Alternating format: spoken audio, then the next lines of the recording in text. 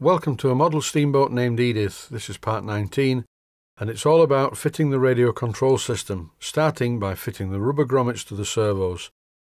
These rubber grommets that support the servos help prevent the transmission of vibration from the engine in the model to the servo's electronics or mechanical parts. And there is one aspect of this job that most people get wrong. This is the correct way to fit the brass eyelets. You do not fit them the other way around, because if you do that and you tighten the bolts, then what happens is the eyelet digs into the wood, which in turn compresses the rubber grommet, which is an essential part of the anti-vibration system. And the only thing that happens if you squash the grommet is Wallace gets very upset. With the brass eyelets and grommets fitted to all the servos and the servos firmly mounted in the unit, it's time to drill some pilot holes. When doing jobs like this, always drill pilot holes, because if you don't do that, it's very likely that you will split the wood as you tighten the screws in place.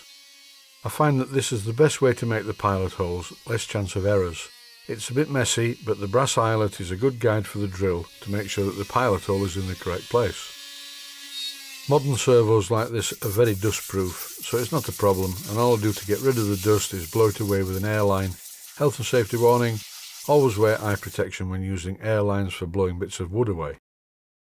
The next job is to screw the servos into position using the small screws that came in the packet with the servo fittings. And if you haven't drilled the pilot hole too big, they will be just firm enough to hold the servos securely in place without falling out of the hole. When I select the drill bit to use for drilling pilot holes, I hold it up and then I also hold the screw up, and I always select the drill that is exactly the same size as the centre part of the screw. Well, that's a general idea and it works for me. Before I go any further, I need to fit this part into the boat. And what I'm doing in this clip is making a cardboard template which needs to be exactly the same size as the top part of the box. Then, using a pair of scissors, I cut out the piece of card. And then I mark on the card the positions for the holes that are going to be drilled down into the wooden box. But I do not drill the holes at this stage. What I do is use the cardboard template on the deck of the boat and drill 4 holes through the deck, and then I drill corresponding holes in the wooden part, but I only do the front part of the box first. There is a reason for this. Once I've drilled the holes, I thread the holes 4BA. This is a 4BA tap, and it cuts the thread very easily into the mahogany.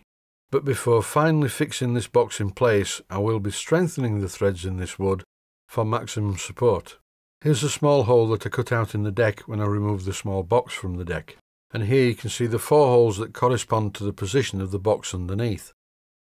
First of all, I secure the box to the deck by using 2 brass bolts that screw into the threads cut in the wood. Then, whilst holding the box firmly in position under the deck, I drill the other 2 holes. I then remove the box, drill the holes a bit deeper into the wood, and then thread the wood 4BA, in exactly the same way as I did with the first 2 holes. In this clip you can see where the servo finally ended up. And once I've trimmed this green part, it will fit perfectly over the servo will operate the rudder, and all that you will see is just a push rod coming out of the green cover to an arm on the rudder. And the only butchery I will have to do is to just cut out part of this green cover to allow the push rod to work. I will have to fit some mounting parts of this green cover to hold it securely in place to the deck. The main point of the exercise is to make it so that the radio installation is discreet, as in not immediately obvious. In this clip I'm fitting the parts into the boat, starting with the engine, and that fits exactly where I thought it was going to go, quite close to the radio box, but at least it will keep it dry and warm. On this pan shot you can see the gas tank in the water tank at the front, the boiler more or less in the middle, that's the condenser sat underneath the chimney with the engine behind it, and then the radio box. Originally the radio control for the rudder was fitted in the superstructure, but that was a bad idea because lifting off the superstructure would be a real problem, having to disconnect the radio all the time. In my opinion, this is a much better way to do it. Before I forget, I'm just drilling out the control arms of the servos using a 1/16 of an inch diameter drill bit, because I don't want the pins of the metal clevises that I'm going to be using to be a tight fit in the holes.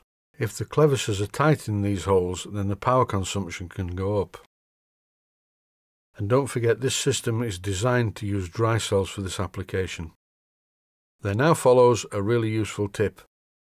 Before fitting the servo control arms to the servos, it is essential to plug all the servos into the receiver in their corresponding holes.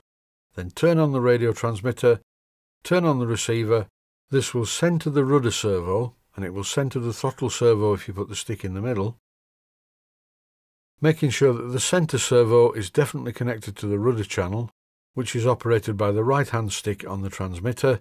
It's safe to fit the control arm on the servo, and as you can see, it's in the middle. So now I can fit and tighten the bolt that holds the servo arm to the servo, knowing that it's always going to be in this position when the stick at the right hand side of the transmitter is in the centre. This is the throttle servo, and it's in the correct position because it's travelling an equal amount from end to end. The third servo, the one on the left, just uses the on-off switch on the transmitter, and it's important to check that this servo arm also travels the correct distance from end to end. So that's all working fine. It's time to make the switch mounting. Marking out the brass with an old switch cover which is the same size, I'll then use the milling cutter to mill the slot. Then I file the end of the slot square using a couple of needle files, after which I drill 2 holes to mount the switch and another 2 holes to mount the switch mounting to the wooden part.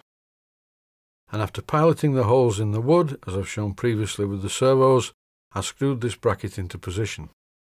Then I fitted the switch to it. In this view you get the general idea. This is now a self-contained unit. The battery's in position, there's a volt watch stuck to the battery, which is not the ideal place to stick it, but it's only to tell you how live the batteries are. And for those meticulous eagle-eyed viewers who will spot it, you notice that the centre bolt in the centre servo arm is an M3 slot screw or machine screw or bolt. And that's because the original bolt got lost. And that's the best I can do for now, so thanks for watching, and I hope you found it useful.